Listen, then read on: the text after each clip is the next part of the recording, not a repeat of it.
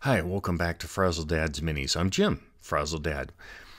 It has been a couple weeks. I've been working hard for the past 3 or 4 months to try to improve my skill at painting skin tones, and it's been a really frustrating lot of hard work. I've been a bit ground down because I feel like I haven't made the sort of progress that I wanted to, and I didn't have overly high expectations. It's just been painting skin is hard. And then out of nowhere, Once in a Six Side on his Discord server posted a partnership that he had with Dungeons and Dreadnoughts. You can find them on My Mini Factory, and I'll put a link down here. For these amazing little Stompy Walker 3D print models.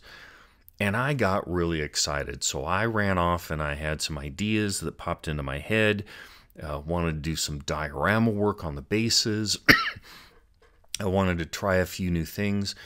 And it was really lovely because I'd been working on skin for so long and then headed off and did armor for a couple weeks. And it's been a couple weeks because of a lot of self-inflicted drama around 3D printer, mistakes and other things. But at the end of the day, the grand reveal will show you something that I'm pretty happy with, and I had a lot of fun along the way. So here we go. Hope you enjoy the ride. So here I'm getting ready to do a bit of underpainting with some white paint. I was using Vallejo model color. If I would have been thinking better, I would have used some white ink. I had some struggles here with the consistency, but what I'm trying to do, aside from bonking the camera, is get a little bit of bright color on top of the black primer so that when I start doing my camo painting, there'll be a bit of tonal variation. I've learned this trick from watching a bunch of really good folks like Night Shift, Moshi, a bunch of other YouTube folks that do armor. And I thought this was something that would be interesting and thought I'd give it a try. So it's not a solid coat. Rather, I'm hitting little splotchy areas. I'm trying to get some good solid color, but then also a bit of a transition. And so this just carries on, and I just get, some areas painted around with some white. And again, probably should have used white ink, but this worked out okay.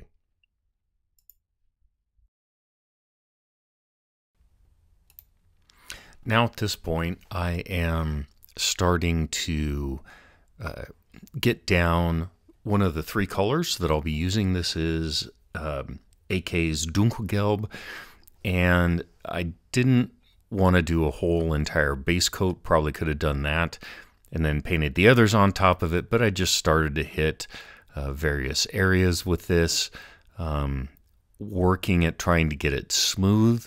Also, I'm trying to make sure that I'm extending it around corners and around edges, rather than just doing one surface plane.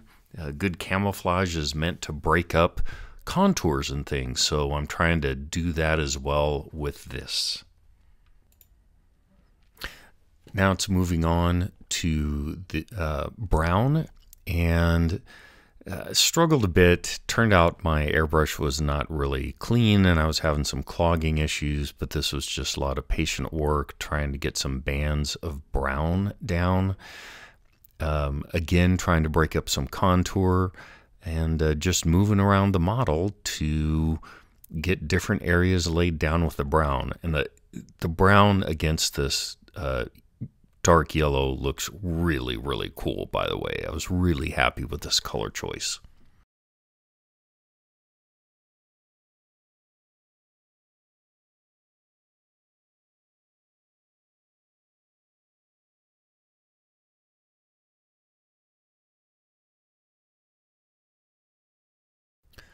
So here I'm starting to block in the little, I don't know if they're windows or sensor panels or, whatever, but I'm blocking them in with a little bit of Pro Acrylic blue, sky blue, I'll come back and highlight that with some white to give it like some specular reflections.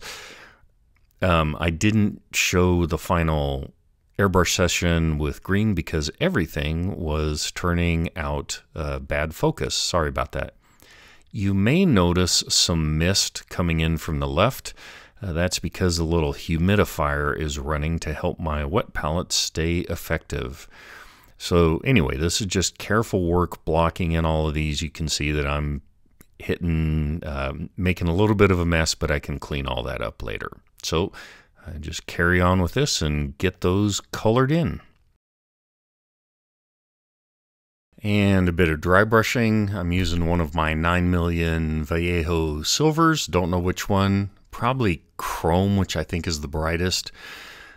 Just going over the black of the guns, make them stand out a bit. Here I'm using Vallejo pigment powders, one of the blacks and the rust. Using them to try to get some grime on the gun barrels, but then also the engine grating there on the back. I like the rust on guns for heat distressing. Even if I don't get all of the color coming through, I'll do some heat effects later, but it gives it a nice kind of gritty texture on there. So yeah, pigment powders, if you haven't played with them, I can't recommend them enough. I'll use some pigment fixer fluid here a bit later, but I won't bother showing that.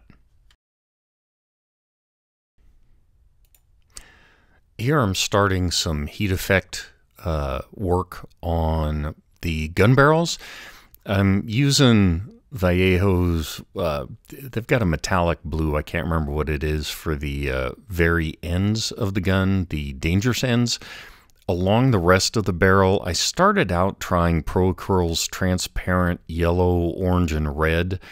I didn't really like that, so I went back to using other approaches for that. Might show later, but thought I'd just show this at least for a little bit.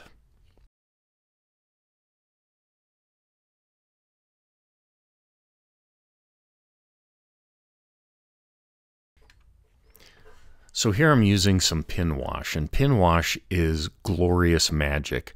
You take a dark black oil paint and you mix it with a whole lot of white spirits, and you touch your brush to a seam line, and the surface tension magic from the white spirits will wick that pigment along the whole seam line. And it's wonderful. It's magic. It works great. One thing is you should probably varnish, spray your model first. That way it's a little easier to manipulate it and clean up afterwards. It turned out okay. I forgot to varnish before I did this. It turned out all right, but just a little recommendation there. Spray varnish, then play with your pin washes. Tamiya and some other folks have commercial pin wash, but really oil, dark black oil paint, mineral spirit or white spirits, whatever, glorious stuff. And it makes a huge difference in how your mini looks. And then here's a couple really good shots where you can see how this stuff just wicks out and really does an awesome job with highlighting those panel lines. Again, pin washes, they're terrific. It's a lot of fun to play with, and it makes a big, big difference.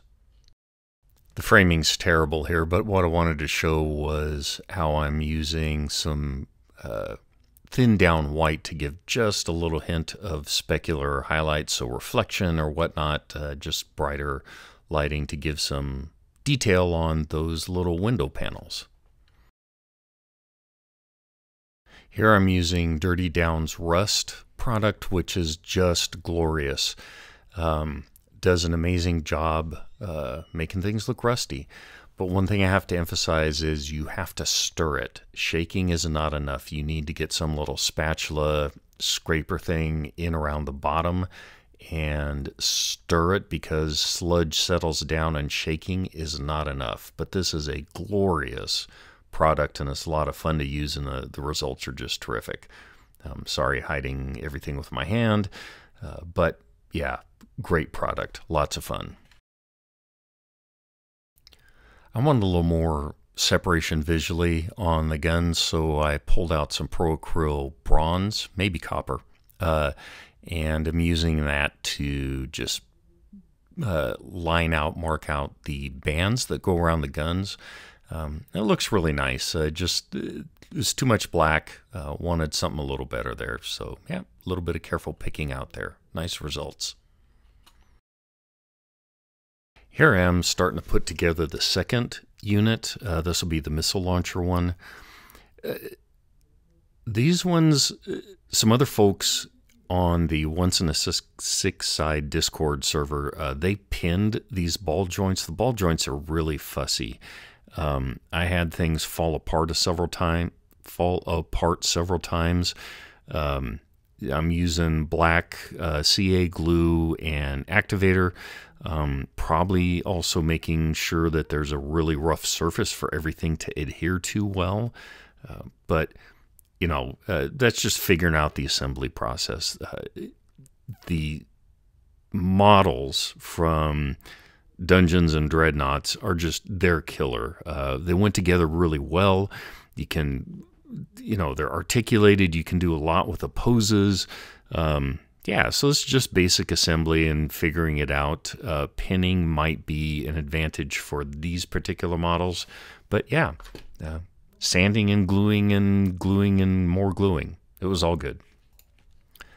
So here I am working on the little soldier that's dismembered and stomped in underneath the launcher. I just got together. I had some soldiers laying around. Sorry about the head here. Dismembered, broke them apart, made a new cloak with some green stuff to better simulate, the cloak laying on top of a corpse.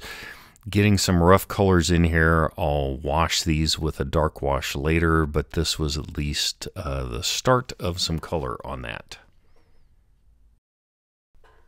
So now this gets fun, playing around with bits and pieces of some ruined walls and columns that I got somewhere. I don't remember where, but just doing some layout to see kind of what works, what's interesting. I've got some Vallejo ground texture, which I love as a starting point. But now it's just, hey, what looks good, what's interesting, and start playing around with stuff. So here I've got everything glued down to the bases for both pieces, and now I'm just starting to get some gray paint on the ruined concrete pillars. I'll come back and hit this with a dark black oil wash to make it look grimier and make some of the texture stand out. But yeah, everything is on the base, and I'm feeling pretty good about things now because this is, I'm seeing structure, and that's always cool. All of the iron that's sticking out, right, the rebar, I'll hit that with some silver and then come back with that dirty down rust to really make that stuff pop out and look skanky and nasty. But things are progressing quite along. Things are progressing quite nicely.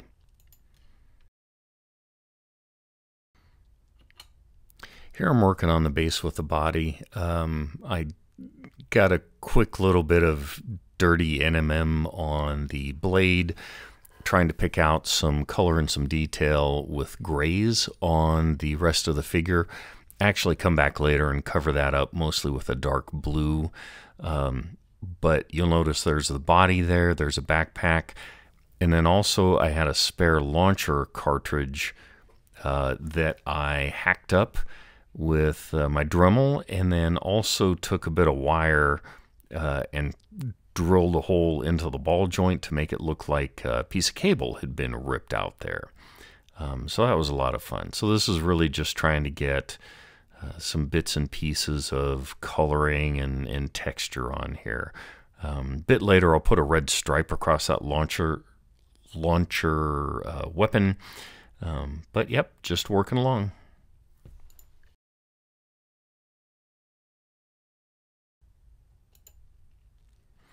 So we've jumped up in time quite a bit. You'll notice a couple things. First off, the light is quite different. I got a new LED light, and I'm still figuring out exposure. So this is a bit washed out, but yeah, bear with me. I'll get it sussed out.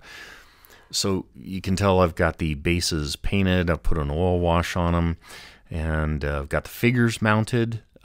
In this case, just one leg, so that I could get in there and access some stuff that's pinned and glued in.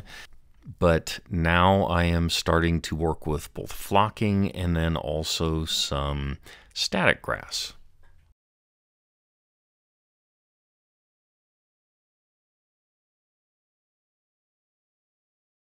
I bought this static grass contraption months ago. This was the first time I'd pulled it out of a box. Zapped myself pretty good a couple times. Got to figure a few things out. It's kind of messy, but it was fun to experiment around with. So yeah, that was cool.